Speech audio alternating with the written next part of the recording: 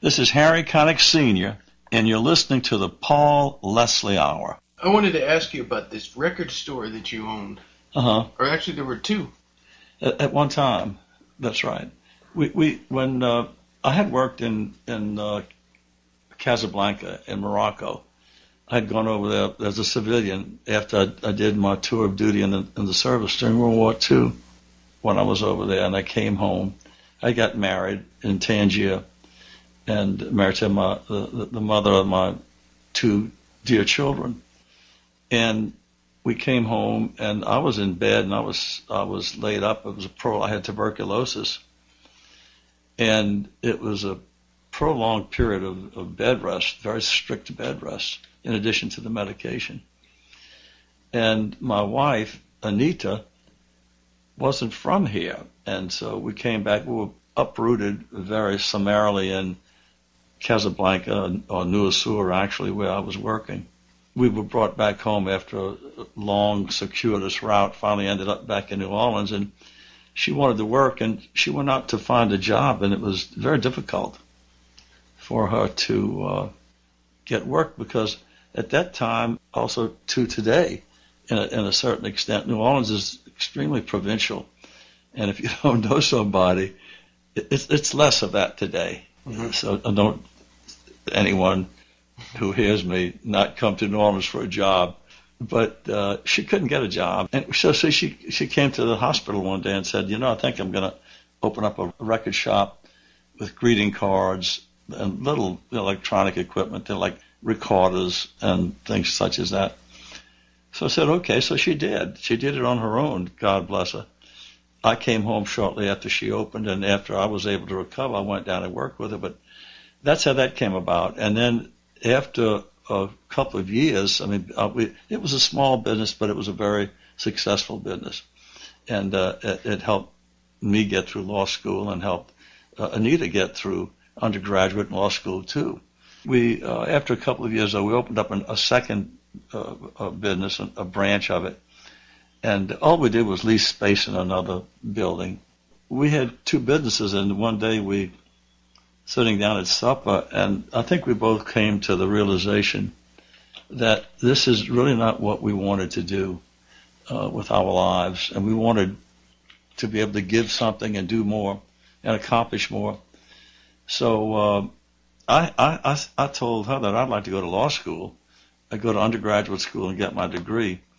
I wasn't thinking too much of law school at that time, because law school came about while I was finishing up my undergraduate work at Loyola. And anyway, she had gone to Monmouth College in New Jersey, and we both decided to go back to school. So we split shifts. I would work in the afternoons, and she would work in the morning. My classes were scheduled from 8 o'clock in the morning until noontime, and her classes, she arranged to have them in the afternoon until 5 or 6 o'clock, whatever. So I'd go to school early in the morning, and she'd go to work, and I'd walk in at 12:30. I'd pick up special orders, incidentally, on the way home for kids who would come in and want a record today, and we didn't have it. They would have it tomorrow. So we had a great special order department. And so I'd walk in and take over, and she would walk out, and we'd meet that night at home. And we went through that for about 4 years. But it was worth it. So it was a good business and a successful business, but one that was very limiting from a challenging point of view, Yeah, you wanted to do something that would be more meaningful to you. Yeah, I think that we felt we had something to give. She was my wife, Anita, was a very bright lady, smart, as I said, and she was very good with people. She was very helpful to people. She helped people. People would come into Studio A, our record shop, and they were outright mean sometimes, some of them.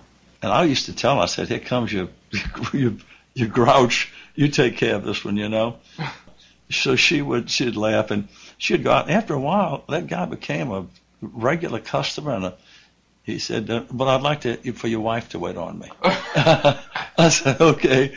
And we made some good friends that way. Friends that people that after we closed the record shop were still friends. People lived in a great neighborhood, and there were a lot of young kids and a lot of family people. So this was in one of the shops were in Lakeview. But anyway, she was good about that, you know. Did I answer your question? Did you ask me a question? Did I answer your question? Yeah, you sure did. You sure did. You mentioned a second ago, you said your two lovely children. One of the recordings that you made is a duet, and it's the song Rocky Mountain Moon. And it's a duet with Mr. Harry Connick Jr. Was there ever a time when you thought, you know what, Harry Connick Jr. is going to be a musician? Oh, immediately. Immediately. Not when he came out of the womb, but shortly thereafter.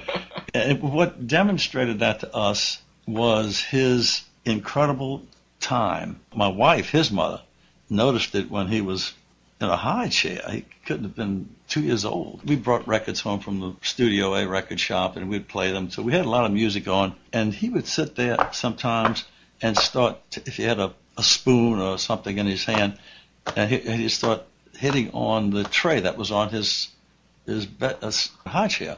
And Anita one time said, "Oh, listen to that." I said, "Yeah, it's very noisy," you know.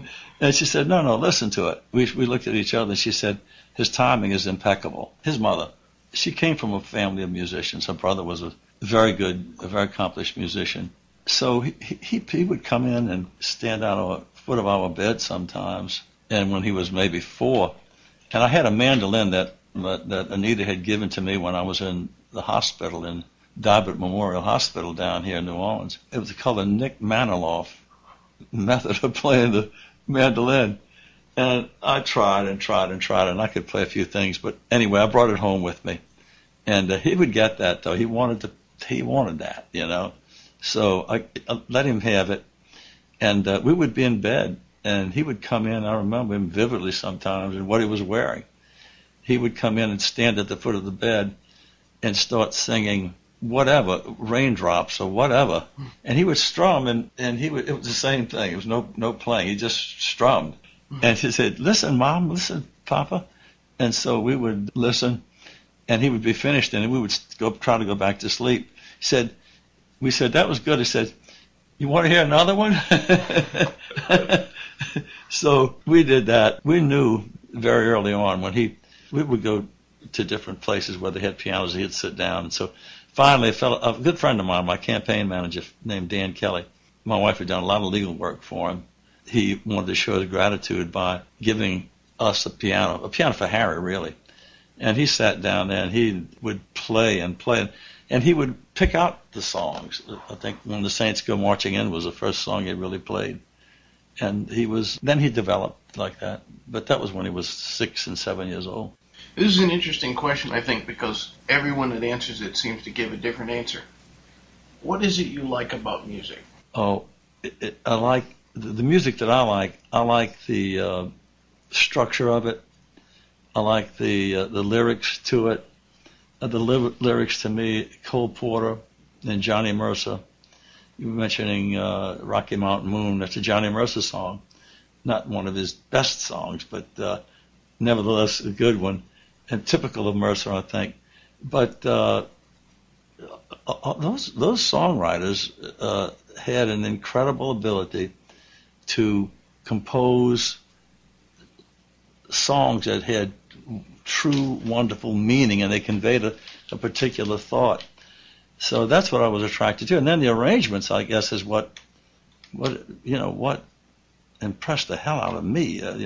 With the Fletcher Henderson and some of those people who arranged for these big bands were just incredible. And then when somebody like Nelson Riddle comes along, and some of the things that he did, absolutely incredible. It draws you. It's so listenable, and I like that. And that's what does. But that doesn't mean I don't like other kinds of music, or that the lyrics are not good. It just means that they're not very deep a lot of times. There's not a lot of meaning to some of these things.